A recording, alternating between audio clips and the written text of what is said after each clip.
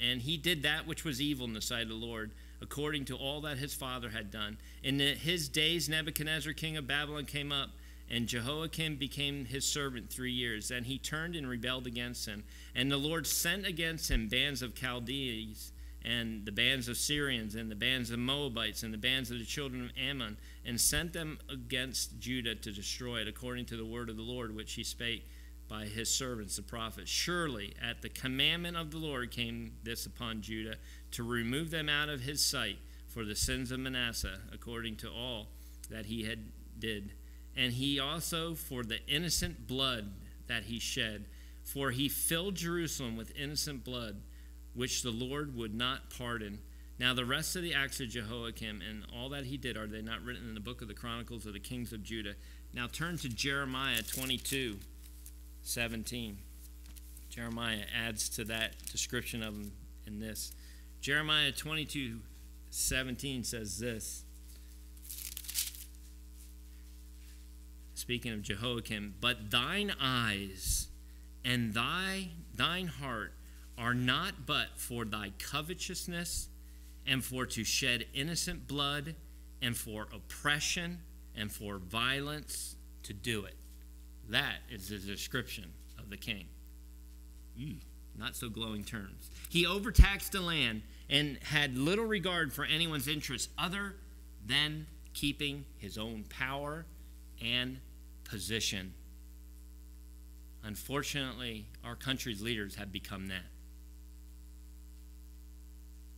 His leadership was characterized by deceit, bloodshed of anyone who would oppose him, corruption.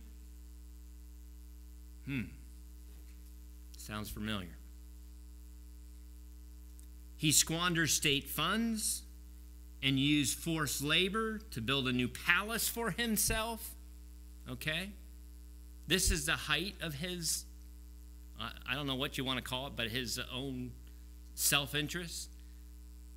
While Babylon's in the process of destroying him, Egypt is he's giving money, he's taxing the people and giving money off the backs of these people, and he's giving it to Egypt, and then eventually he'll give it to Nebuchadnezzar, king of Babylon. While he's doing all that, he builds himself his own palace.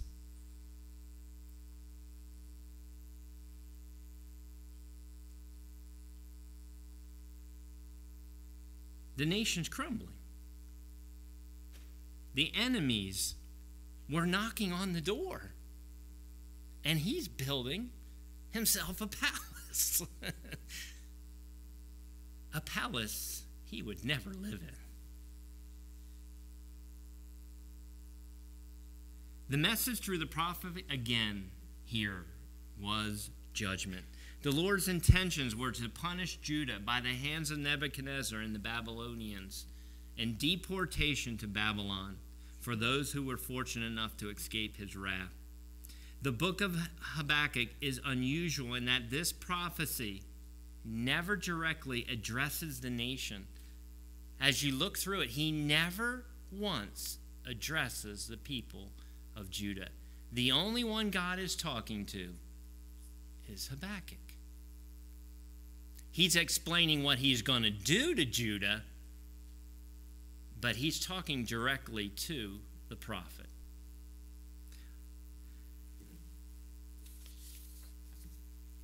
It's not just judgment on Israel, it's also judgment on other nations as we'll read through it too. Habakkuk is a record of a conversation between God and the prophet, a conversation where the prophet questions and God answers. Did you ever just want to call time out in life? Or halftime? Ever been there? It's like, wait a second. Okay, God, time out, please. Stop it. Stop all of it. Let's talk. Let's have a face-to-face talk. Lord, I got questions. You got answers. Let's you and I have a little Q&A session. You ever been there?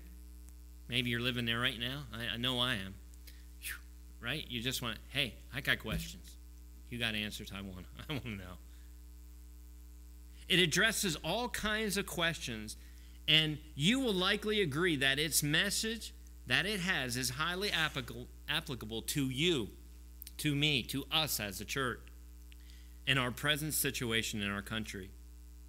There's two main questions, but there's a whole lot of what I call baby questions that come off of this two main questions. The two main questions are, why does wickedness prevail in this world? Why does it? And the second main question is, why does God use wicked people to chastise the righteous? Now, I'm sure you've all asked that question before. So let's look at both of them. Back to Habakkuk. Now we're going to run through it. I've got 20 minutes. We can do it. 1, 2, and 4. I know we can't do it. I'm just saying. I'm just trying to encourage myself. Number 1, 2. O Lord, here's the first question. How long shall I cry, and thou wilt not hear? Even cry out unto thee of violence, and thou wilt not save. Why dost thou show me iniquity, and cause me to behold grievance? For spoiling and violence are before me, and there are that raise up strife and contention. Therefore the law is slacked, and judgment doth never go forth. For the wicked doth compass about the righteous, therefore wrong judgment proceedeth. Why does wickedness prevail in the world? The wickedness that Habakkuk is describing is not necessarily, catch it, it is not necessarily the wickedness of the lost, but who? Those that claim to be his people. He is describing Jehoiakim and his government and his people in Judah. He laments over the sin of those that are supposed to know better, the people of Judah, God's people. He could understand, okay, and I think we all can understand and deal with the treachery from the heathen and the unbelieving.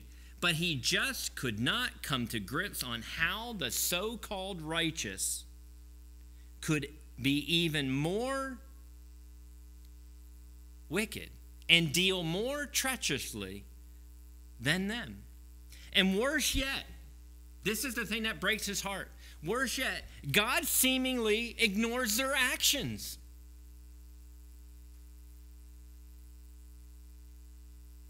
You ever thought that? You ever pray that? Why does God allow his people to continually sin? Why do you, Lord? Why do you tolerate it? Why must I continually have to endure and pray for the wickedness of others who claim to be born again? What? You ever think that?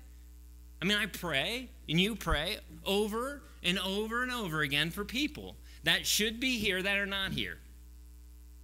That you know the truth and don't seem to ever want to, they just go do their own thing. Not only are they doing their own thing, but they're wicked. They're no different than, in fact, they're worse than the lost because they know better and they still do the same things.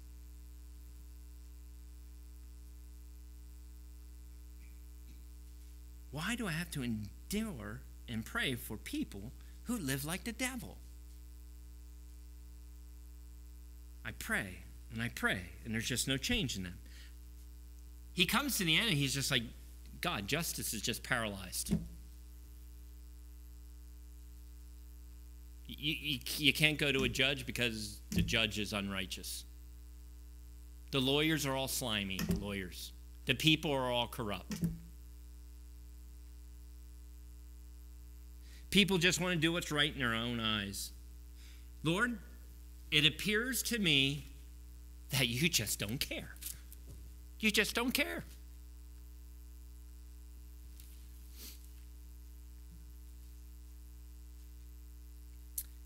You know, the state of some people in church, and frankly, in the state of worship in this country, makes us scratch our heads often. What in the world's going on out there? I've gotten to the point where I'm so numb of it. I mean, I don't want to hear it. I know I have to hear it because I need to protect you as the shepherd of his sheep. But it's kind of, it's like, I just don't want to hear it anymore. I'm weary of it. It's just too much at times. That's where Habakkuk is.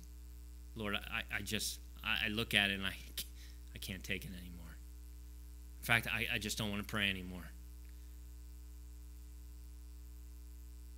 Why don't you just stop it, God? Verse 4 gives us three results because of poor leadership. This is a little side. I'm going to throw you a little side here.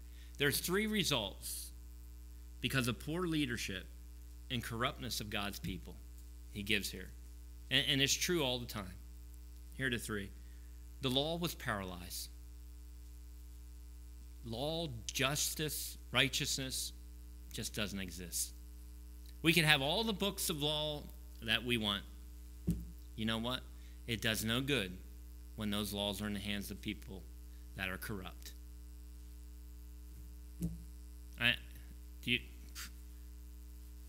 We on the same page here? I mean, I listen to Fox News, and just turn it off. I can't take it anymore. An example is illegal immigration. They've been talking for 15 years about laws for immigration. It's like, you got laws, just enforce them. You just don't enforce them. Arizona is the only state that enforces them, and Texas to some degree. It's like, just enforce them. You don't need more laws. You need to just do what's right. We spend all kinds of time and money coming up with more laws and more people put in positions of authority and more departments and blah, blah, blah, blah, blah, and the list goes on and on. But there's laws paralyzed because the people are corrupt. They don't need more laws. Even if they had one law, they would corrupt that one law. So what we do is we add more for them to ignore and get frustrated over. Number 2, justice never prevails. Okay? The one who's guilty never gets convicted. The one who is right never, ever is upheld. Never. Justice never prevails when you're like this. And number 3, the wicked hem in the righteous. Okay? They close them in so that justice is perverted. When God's word and what is true and right are of no concern in a society, then the result can be nothing but wrong choices. You understand? We see the symptoms, but the reason, the root cause, is that the ungodly and Christians have no regard for truth in our land. Pastor Burns gave a very good understanding of that this morning. What is right, therefore, their decisions are all screwed up. There's no fear of God. There's no fear of God who he is and what he says. Therefore, every decision that comes out of the minds of these people can only be screwed up. Ooh, thanks, Pastor. I'm happy that you gave us a good understanding of why wickedness prevails in the world. So God gives him his response. Are you ready for it? Here it is, verses 5 through 11. This is God's answer. Behold, ye among the heathen, and regard and wonder marvelously, for I will work a work in your days which you will not believe. Though it be told you, for lo, I raise up the Chaldeans, that bitter and hasty nation, which shall march through the breadth of the land to possess the dwelling places that are not theirs. They are terrible and dreadful. Their judgment and their dignity shall proceed of themselves. Their horses are as swifter than leopards, and are more fierce than the evening wolves. And their horsemen shall spread themselves, and their horsemen shall come from afar. They shall fly as the eagle that hasteth to eat. They shall come all for violence. Their faces shall sup up as the east wind, and they shall gather to captivity as the sand. and they shall scoff at the kings, and the princes shall be a scorn unto them. They shall deride every stronghold, for they shall heap dust and take it. Then shall his mind change, and he shall pass over and offend, imputing this his power unto his God. And notice that's lowercase. God's reply to Habakkuk and you and I is this. Oh, I'm doing something. I'm doing something, right? I'm not sitting idle. You think I am, but I'm not sitting idle. You know, God is not sitting idle on what's going on in what we would call churches or in this nation or any other nation on the face of the earth. I'm doing something, all right. I'm preparing to chastise the nation by raising up the Chaldeans, the Babylonians, to destroy you. Wow. Thanks, God. Thanks for that answer. That's a great answer. That comforted me. So you're going to destroy us. Great.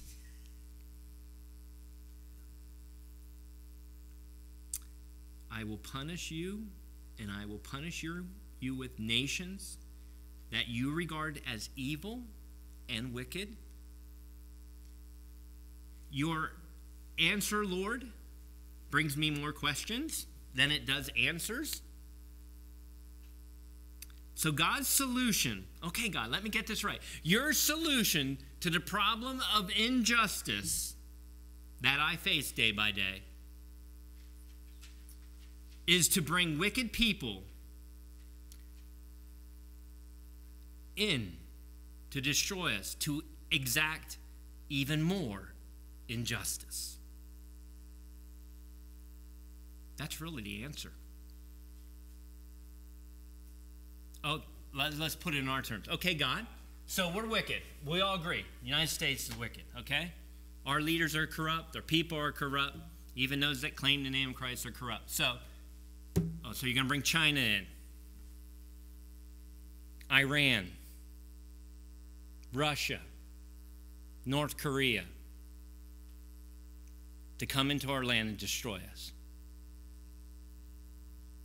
You'll bring the Muslims in and just come and just destroy us.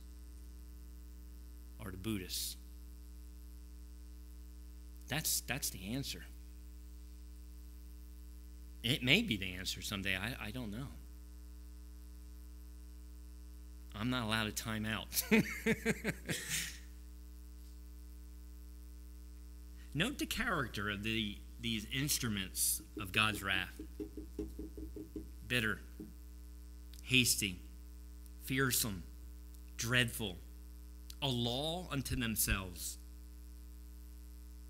They had no concern for diplomacy.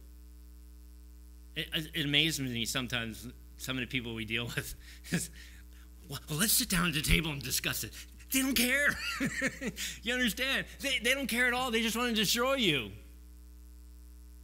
Well, let's sit down and talk about it. There's no talk. I'm just going to destroy you. They had no concern for diplomacy and had no concern for human life. The Babylonians and Nebuchadnezzar were literally a war machine, as he mentions here in these verses. They're ever advancing, okay? They're unstoppable. This unstoppable war machine that strikes with speed and swiftness as an eagle. It must have been how Europe felt when Hitler came in and blitzkrieg with the airplanes and the tanks. I mean, he takes Hungary in a day, Poland in a day, okay? And just sweeps through Europe. That's how Babylon was. You know, eagles, and Lord willing, we'll see some tomorrow over at Raystown. You know, eagles are the most fascinating of birds, aren't they? I mean, I just look at them and just marvel at the strength, the speed, the power of those birds of prey. My kids are over here laughing now because I think I see an eagle on every mountain. But you know what? Eagles are impressive to us, aren't they? They're great. But you know what? If you're the rabbit, if you're the groundhog, if you're that striper that comes to the top of the surface tomorrow, if you're the prey, they're not so nice, are they? Because they inflict instant death with those talons.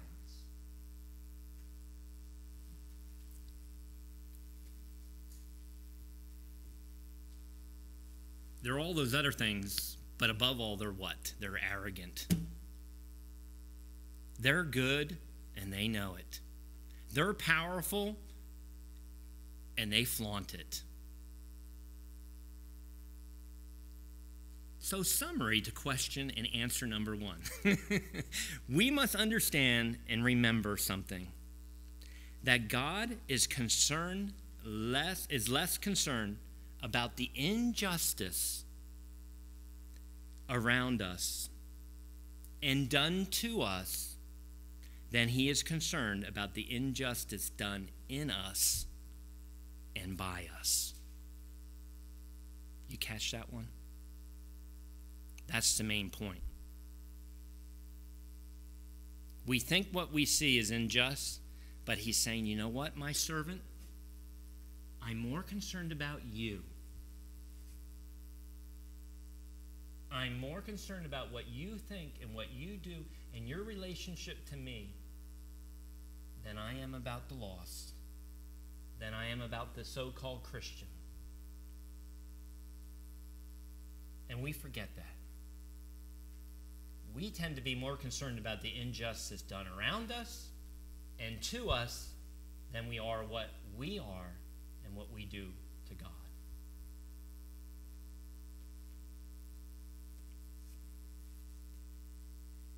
Ultimately, he will take care of the injustice of the ungodly and the unbeliever. For now, he's concerned about you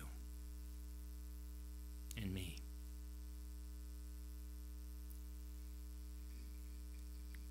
Question number 2. Got a few minutes. Let's at least introduce it. Art thou not from everlasting, O Lord my God, mine Holy One? We shall not die. Lord, he won't kill us. He won't kill us. Thou hast ordained them for judgment. And Almighty God, thou hast established them for correction.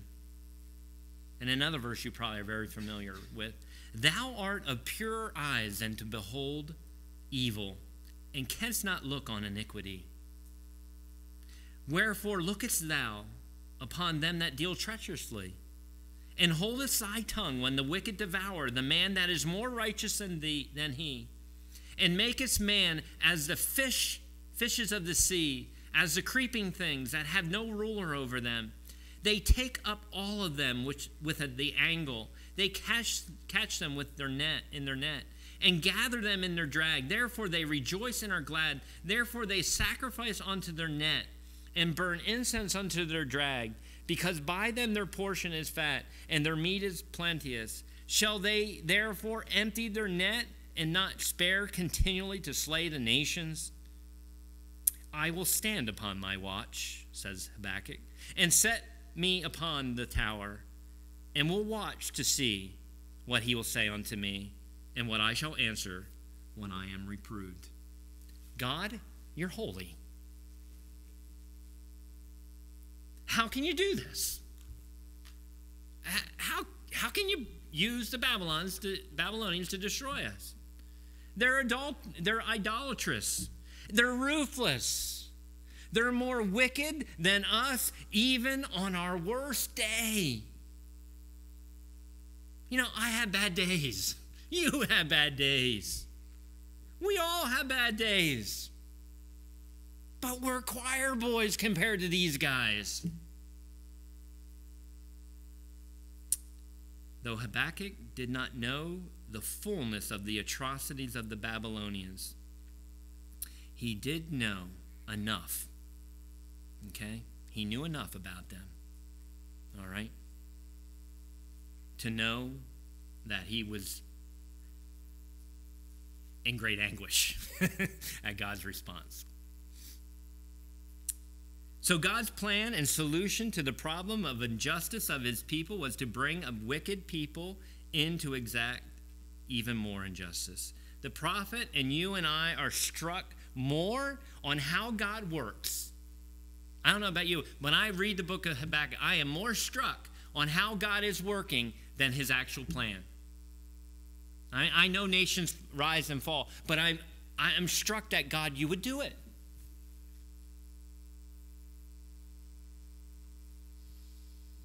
You're holy.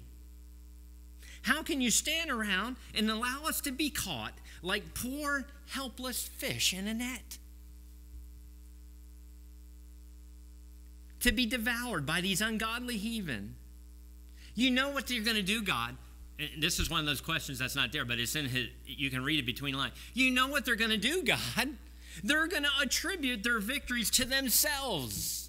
That they did it. And their power and their might and not you. Even though God is using them, right? They will attribute it to their power and their might, and they have no regard for human life, but you still choose to not only permit it, but to use it. Use their wickedness. How can you allow them to experience this sense of twisted enjoyment and success in their cruel actions? How can you remain silent and do nothing? And if you're going to do that, how long are you going to be silent and do nothing for us?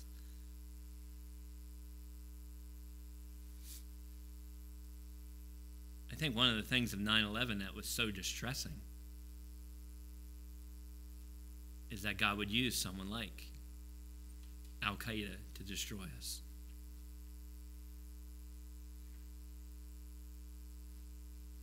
I mean, these people are wicked.